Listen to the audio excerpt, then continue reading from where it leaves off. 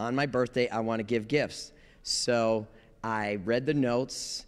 I had a conversation with the amazing gift that you had here for the last 2 weeks, and it was my wife. And so I want to give you that gift again right now, because there was a page of notes, phenomenal notes. I said, this is a book. You got to put this together. This is a book. This is an outline for a book. And so she has one more page. I want her to finish and download into your heart the gift that she is right now. Do you have your notes?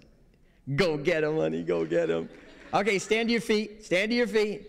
All right, while we're waiting for the gift to come back, give one more person you haven't already hugged a hug, and then we can sit back down. Somebody you already haven't hugged, go find somebody new, okay?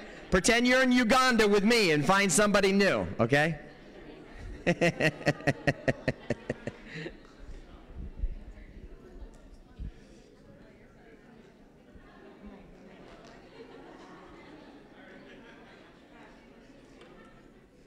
Gabe, can you help Will? Can you help Will?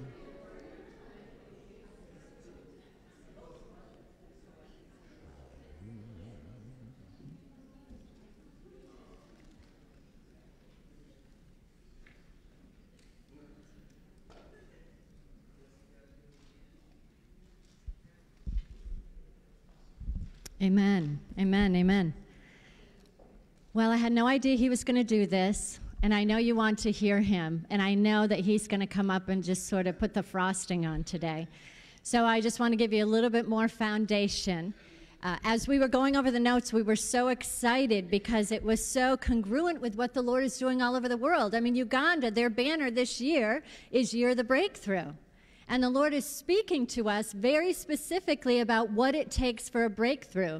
So many times we can think, God, you know, I'm just not getting there. I just keep getting so far and I slide back down. I'm not hitting the mark. I'm, you know, sort of in the zone, but it's not clear and I'm not hitting the bullseye. What is it going to take? So God has been extremely faithful to us over the last couple of months, talking about believe and become. And that word believe, I broke down for you last week, and it was a very important word. It says, if you believe, Jesus was referring to us. He said, these works you're going to do and even greater things. And, you know, as a Christian, we can really religiousize that and say, well, you know, that was Jesus, and he was just being kind. He didn't really mean it. You know, greater than Jesus. Greater than Jesus, the King of Kings, the Lord of Lords, the Son of God. Yes, he said greater. So what does that mean? The beginning of that scripture said, if you believe, that word believe there was a compound word I gave you, pistius, and the beginning means you have to persuade yourself. In other words, you have to align with the Lord. You have to make the adjustments in your life to align with him. And the second part is being open to letting him persuade your heart with his divine grace, his power. So it's a compound equation of what's happening here. And so our belief is so important to becoming who God has called us to be. And when you are on that road of momentum, that's when the breakthrough happens. So I didn't get to talk about breakthrough very much, and that's where I left off, and my husband said, no, you need to really share that. I did share with you that breakthroughs happen suddenly. I shared with you that you need momentum for breakthrough. I shared with you that you don't just go up to a piece of paper. Do you have that banner? I love that banner. I showed him the football banner, breaking through the paper like on homecoming, and I said I was a lightweight, so if I did not put my whole self into it, I was not going to get through it. I was going to bounce off of it. You've got to commit.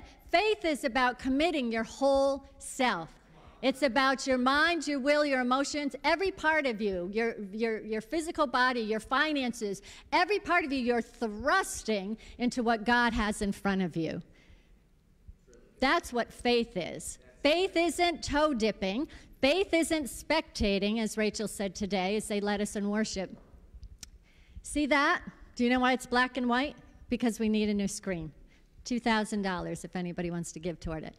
Projector, I'm sorry. We need screens too. We're going to upgrade screens eventually too, but we're going to do it all. There we are, breaking through. So God's been making these adjustments in our life. We're letting him make those little adjustments. We're making him make some big shifts in our life, aligning us into the direction and the positions that we're called to go because we're connected to other people. And the sobriety is, matter of fact, it says in Scripture that when you get to heaven, there's going to be some tears. Because there's going to be some things the Lord is going to show us that maybe we didn't do because we just said, I don't feel like it. It's hot out. I'm going to the beach. I don't care. Now, I'm all for vacations, everybody. Matter of fact, I picked Pastor up from the plane in Boston. It was so hot waiting. His plane was delayed. I drove to the beach. Okay? So I'm not against beach. But I go to the beach when I feel the Lord says go to the beach. See, are we checking in? Are we really grabbing hold of being the soldiers that we're called to be? Meaning my assignments are directly connected to my positioning, which is directly connected to all of those things happening so I can bring breakthrough. And each of us have breakthrough to bring where we are. You are strategically positioned in your life. It's not an accident where you are. It's not an accident where you go. It was not an accident. He got to speak to 4.5 million people last week. Twice. And then where is that going to go? And it's not even just about the numbers. It's about the impact one-on-one that you're making. You could be preaching. I shouldn't say that word. Some people get religiousized out. You could be ministering and giving your heart and imparting to someone who is the next Billy Graham. I mean, this generation that's coming up, I see, when sometimes I go to my children's homes and the kids, it's like happy circus. It's like Holy Ghost chaos. It's like, woo! I just have to remember, these are prophets of the Lord we're rising up. These are prophets of the Lord we're training up. And we have to just get them in their lanes. We have to help them with their blinders. We have to get them hooked in, and we have to show them where to go, and then we release them. Come on. Come on. Okay? So that's why you have very important jobs. I mean, my goodness, the Longacres can be raising 5 prophets of the Lord that are frontliners for this generation to receive Christ and come into the fullness of their destinies. So when you get tired and you get weary, you got to think about who you are and who you have in your midst that you're responsible for. Amen? And that's where the breakthrough is. Wow, that's awesome. So I took you to Luke chapter 5 because the Lord specifically was talking to us about you could be one step away from your breakthrough. One. So you think of the area where it may not feel like a piece of paper you have to break through, but maybe a brick wall. But you may have moved 99 of those 100 bricks before the wall falls down. You don't know that if you quit. You have got to keep pursuing. It is about being relentless. It is about not letting go. It is about fighting the good fight. It is about letting go of the things that hold you back and entangle you. We have to move forward. So Peter, we know he's out there fishing, the book of Luke, chapter 5, and Jesus said, hey, just one more time, let down that net. And out of obedience, he did it again. And we know the result. The result was that great was the harvest of fish to the point the nets broke. So many fish, so much provision, so much abundance. Now, the reason, to me, that's a very important scripture, and I shared with Pastor in the book of Revelation, John 21, it also brings that story back when Jesus had come back to the earth. When he was resurrected from the dead, hundreds of people had seen him. One of the encounters he had was bringing to remembrance this story. That's not an accident, everybody. There's something that the Lord wants us to get about just one more time, an act of obedience, one more time. When you think you can't do it, when you think you can't press through, just do it one more time and see what the Lord does with that. Secondly, God's equation for breakthrough is going to include a unity of the generations. Amen. It's going to take all three, everybody. This is the first time, as far as I know, we can all do it together. We've got 3 strong generations on the earth simultaneously. We don't have, in the past, even up to 100, 150 years ago, people that were our age didn't live very long or didn't even live to my age. They only lived to maybe their 40s, 50s, because of the diseases. We live in a day and an age where people live to 100, live over 100. As a matter of fact, I minister at Christina's house, and one of the girls brings someone there who is 100. And he's awesome. And what's really cool is he was in the service at one time, and he tells me his name, and he spells his name, and he says, so just tell me what to do. I need to know what to do. And I said, I'm going to tell you what to do. Every time I go, it's great. So we can live up to 100, which means there's generations behind us. But guess what? They're not going to know the way to go if we're not training them, if we're not drawing them in, if we're setting them to the side, if they're just a nuisance, if we don't want to be bothered because I want to go just be still and I just want to be with the Lord. You know what? There's times to be still and be with the Lord, but there's times to get in the thick of it with people around you and get in the trenches with them. Amen? And that's more of the time, because the continuity of your relationship with the Lord and hearing Him is going to send you into those trenches every day. That's what spending time with the Lord is all about. When I spend time with the Lord, He gives me pictures of some of you. You're supposed to call them. You're supposed to encourage them. You're supposed to be praying for them. 3:39 this morning, He got me out of bed to pray for some people.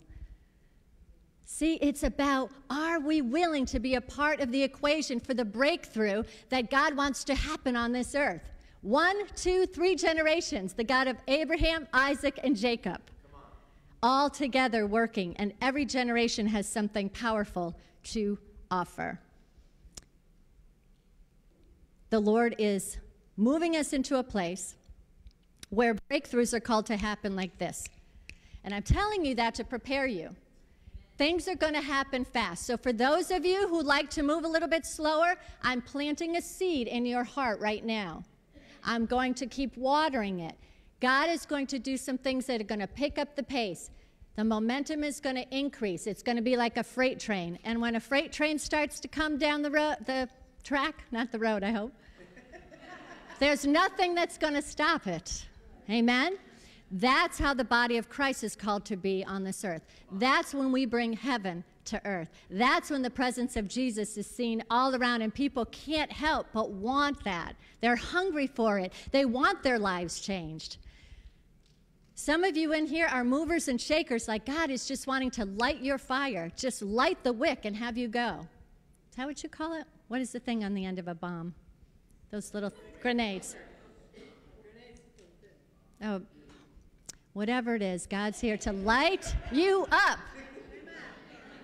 Because you are the light of the world, so stop hiding your light under a bushel basket.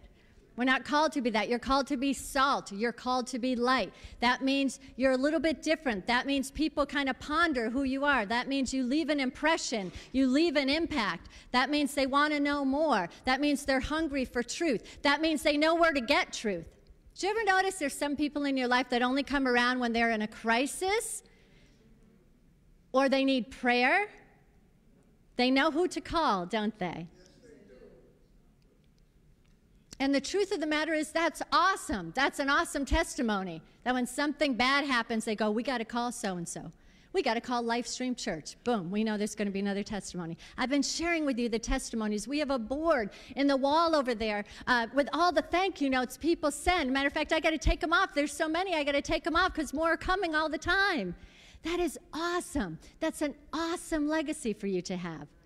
But the Lord says there's so much more. There's so much more if you would just agree with me, if you would just believe me, if you would just believe that you'll do greater works than I did on this earth. Why? I believe part of that is because He only operated in that optimum, tremendous anointing for 3.5 years. A lot of us are here a lot longer. Here's another reason, social media. You can put something on that can change lives in 60 seconds. It goes around the globe. Amen? There are things you can do that were not on the earth when Jesus was. But we have that opportunity. We have that privilege. So what are we doing with it? What are we doing with it? Are we being good stewards with the gift that God has given us? The talents that He's given us? The finances He's given us? The strength He's given us? Maybe there's a neighbor who needs an air conditioner put in. Maybe there's a neighbor who needs a rake picked up. Wow, would that impact their life? I mean, lately, more than ever before, I'm hearing story after story of people whose lives are impacted by very little. You know why? because the world just doesn't care, or the world just ignores the needs that are out there. So when someone stops to write a note, or someone stops to bake a loaf of bread, or someone stops to say, can I pray for you? Wow, our hearts impacted, lives are changed, and they want that. They want more of that. Really good. Come on. And that's our position. Those are part of our assignments. And as you do it more, and you do it more, and you do it more, you accelerate the movement. And the momentum is there. And it's the big mo the pastor talks about. And you can hear it in the spirit. Just like in worship today, you can hear it. You can hear it. You can hear it. That's who we're called to be. That's what we're called to do. That's where God is pointing us. So be not afraid and expect things to increase. Expect momentum change. Amen? Amen.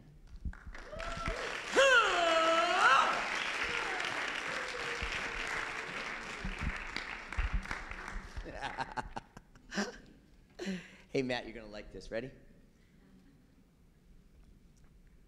21. Oh, yes. Today's 21. We were born on 21.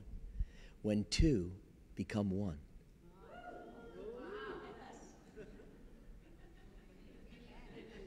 New power, new acceleration, new advancement.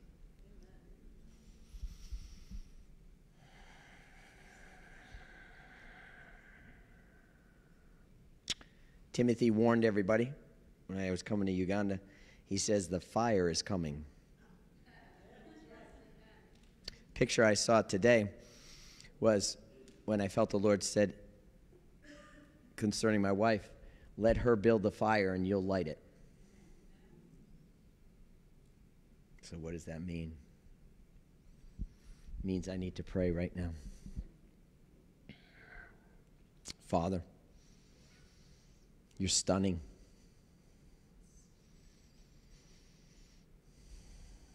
Your words are dynamic, spirit and life.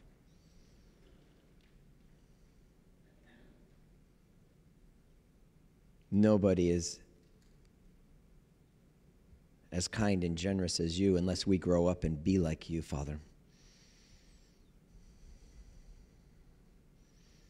What else? What are the words that you have for your people today that came drawn here by your Spirit, Father? Okay, I got it. If there's anybody that feels stuck and wants prayer, that you want whatever adjustment, alignment for the assignment, the advancement, the acceleration, but you feel stuck, you feel like you don't have some clarity that you need, I want you to come to the front right now for prayer. Whoever that is.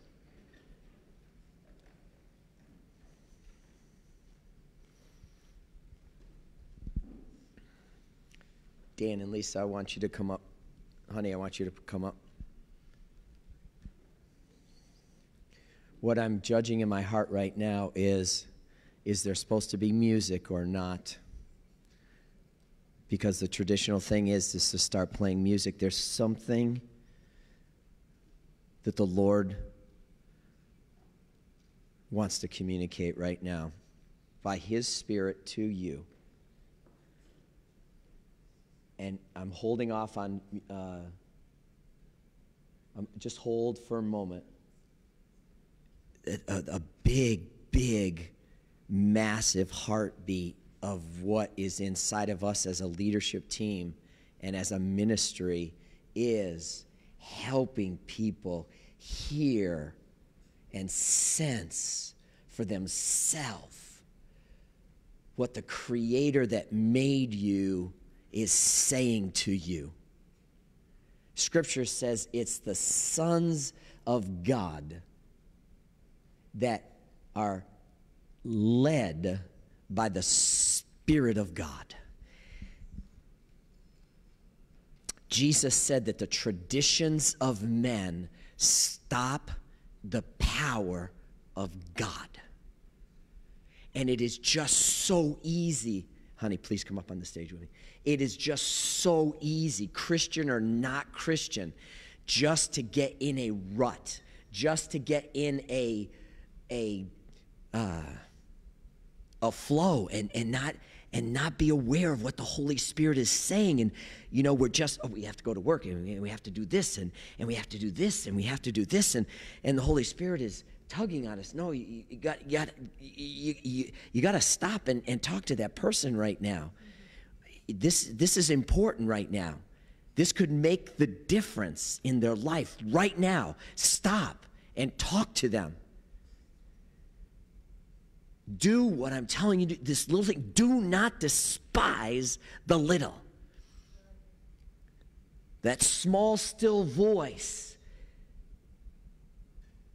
that so desires everything. I said it, you got it over and over. Everything that God has written in his word, every instruction, every tug on your heart is for your benefit. Everything he asks you to do, any act of giving, is so that you can reap something from the seed that you're planting. Whatever it is, a hug, an act of kindness, fineness, whatever it is, everything that the Spirit of God pulls on our heart to do is for your benefit. It's for your benefit. It's so you can get to heaven and he can say, Mary, I'm so proud of you. My daughter, well done. And then he says, here's the rewards for your faithfulness.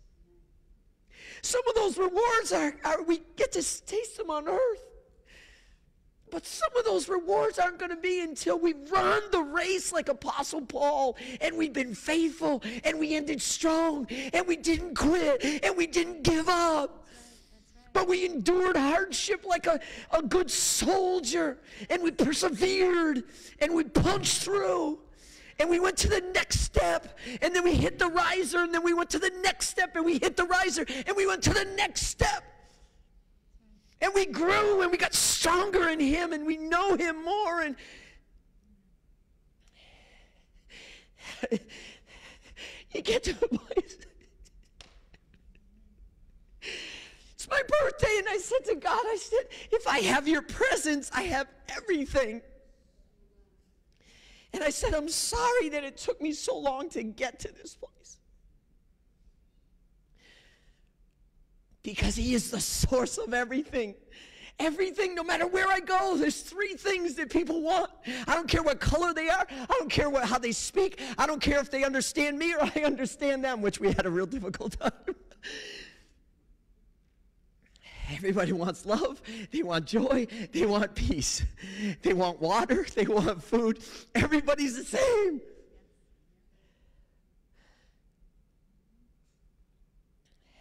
Everybody wants to be valued. It's just, I don't care their age, I don't care anything. It's just the same.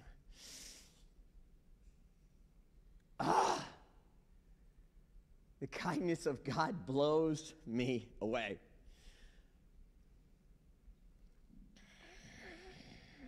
Father. Okay, now I need music. Where's Noah?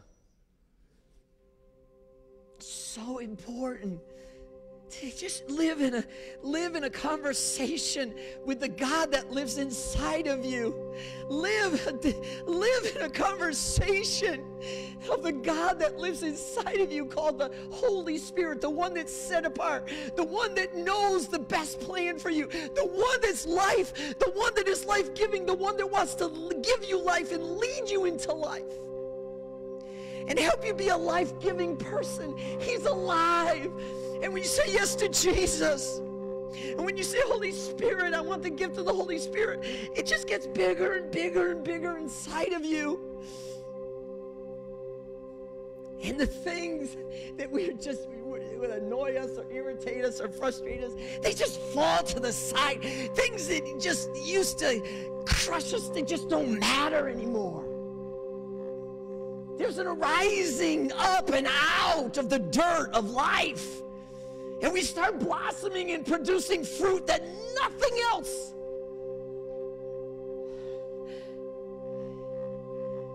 said in one of the sessions I was in, I said, there is nothing better than having life inside and being able to reach out and pull up other people and pull up other people and pull up other people and pull up other people. Pull up other people up and out. Pull up other people to be used by the Spirit of God to pull up people. There's nothing more satisfying than being a life-giving person and having an impact in someone's life. There's nothing better. The thing is, we can do it every day. If our focus is on my passion is giving, not getting, your whole world would change.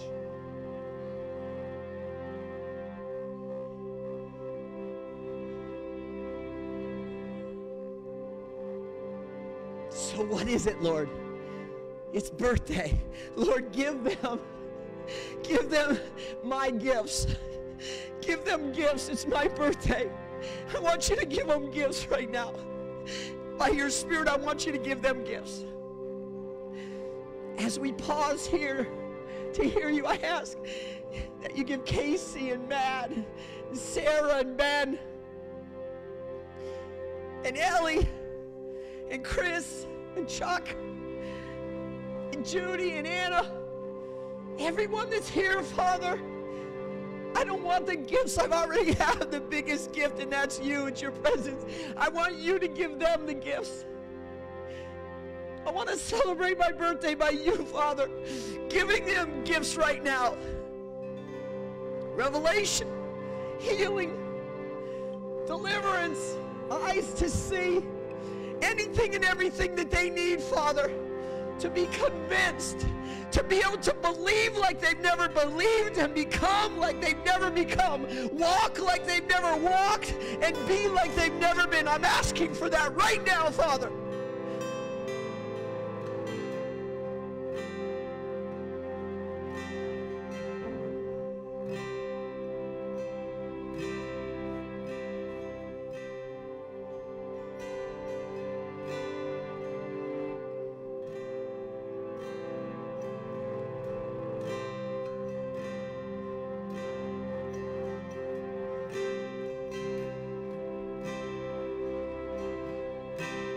Father, if there's anybody here that needs some kind of deliverance from a tormenting spirit, I just ask right now, whoever it is, how many, I don't care, whoever it is, I just ask for a new freedom. You told me when I went to Uganda that I was on a freedom tour, that people were going to get set free. So I ask that because I sowed that in Uganda, you would give it to my friends and family here in the USA, in my own congregation.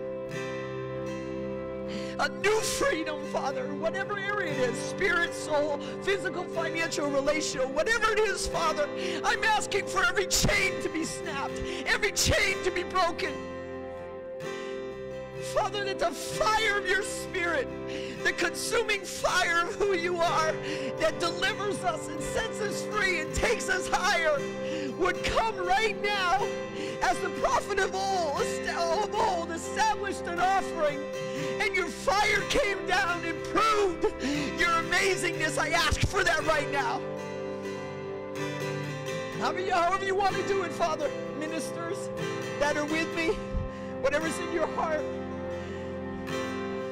Father, the consuming fire of your love. Matt, if you want to sing on the keyboard, you can sing. Whoever has something can just be a part of this ministry. This is a team atmosphere. I'm just a catalyst right now. This is a team atmosphere. This isn't a one-man show. It's even you. You're part of the team. Who's ever here to receive? You're part of the team. You're part of the receiving team. There's a kickoff team and there's a receiving team.